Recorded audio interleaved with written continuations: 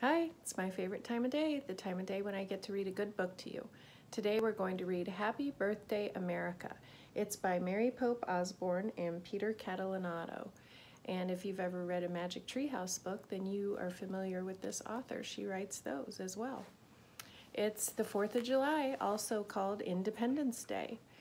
That is when the United States celebrates becoming an independent country, a country all on our own. And this is a book with some great illustrations about some of the ways that we celebrate in the United States on Independence Day. See if maybe you can relate to any of these things. Do you ever do any of these things on the 4th of July with your family and friends? All right, let's get started. Happy Birthday, America. I think you're going to really like the illustrations in this book. They're wonderful. Does that look like anything you might see in a parade on the 4th of July? On the 4th of July, Mom, Dad, Katie, Grandpa, Grandma, Aunt Beth, Baby Jess, our dog Bud, and I go to Memorial Park.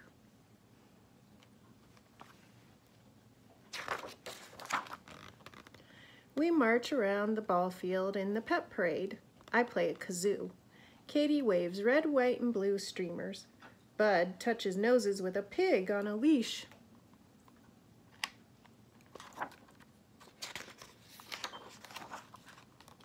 From noon till 2, I sell popcorn and pizza at the Pee Wee football booth.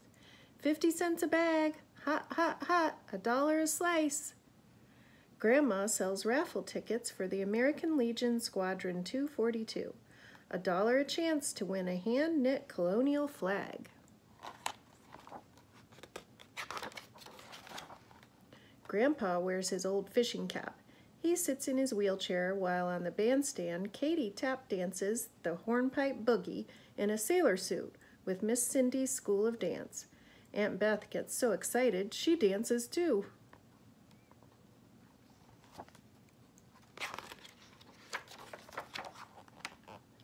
I go with Grandpa and Dad to see the antique cars. We pitch pennies at the Kiwanis booth. I win a blue bunny and give it to Jess.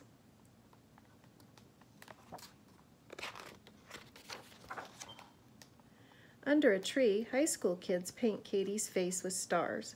Katie and I have a sword fight with balloons.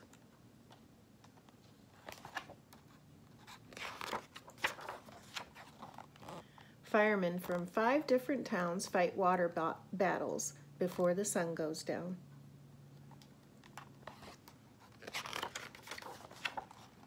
Mom and I buy barbecue chicken cooked on big racks by the Knights of Columbus. We have ice cream and waffles, then spread out our blankets for the concert under the stars. Jess crawls away, but I bring him back.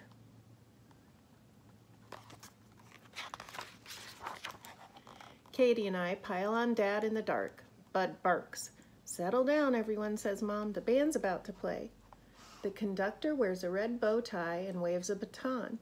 During Yankee Doodle, his music blows away, but he waves on.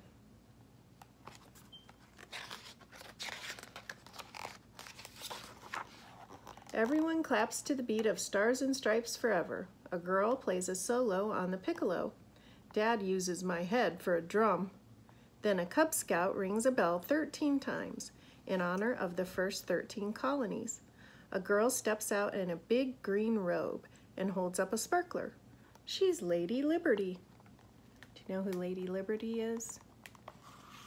That's right, it's the Statue of Liberty that you can see in New York City. Then Mr. Sabertini reads from the Declaration of Independence. Then we sing the Star-Spangled Banner. And when we get to the home of the brave, the first fireworks go off. They light the sky, a red and blue umbrella. Bud barks. Jess cries. I love this picture. I like the perspective that the illustrator used to create this painting.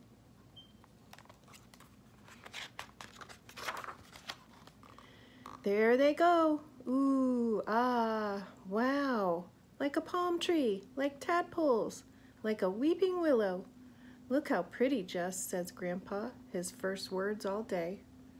A moment of silence, then huge bursts of light, one on top of the other, and a million pieces of gold rain down on the trees near the flag that is still there. It's over now, that's it. We pack up to leave and walk back to the parking lot with the crowd. Dad hums Yankee Doodle as he gets out his keys. Katie catches a lightning bug but lets it go. Fly home, Sparky, she says, to bed.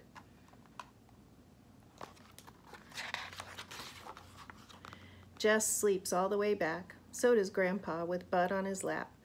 I look up at the sky and whisper, "Happy birthday, America. Happy 4th of July." Then I blow out the stars as if they were candles on a giant birthday cake. And that's the end. I hope you liked this book, and I hope you will look at some other books on this channel that you might like. Happy 4th of July, everybody!